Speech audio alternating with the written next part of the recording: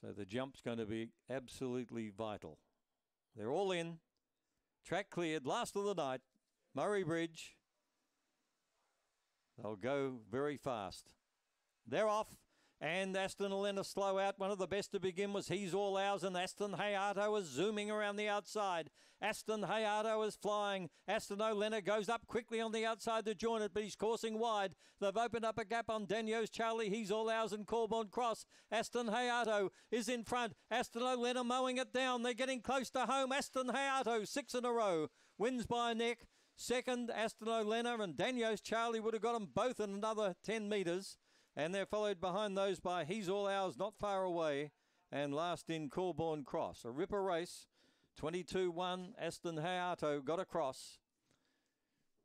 Aston Olena joined him, but going wide on the home turn was an error. And the other bloke, Daniels Charlie, was getting to them very late. 7-1-8, 22-11. 4 was fourth. So 7-1-8-4 are your officials.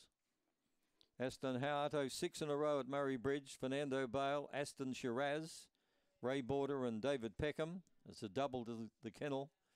Half a length by a neck. Half by a neck. It was getting tight.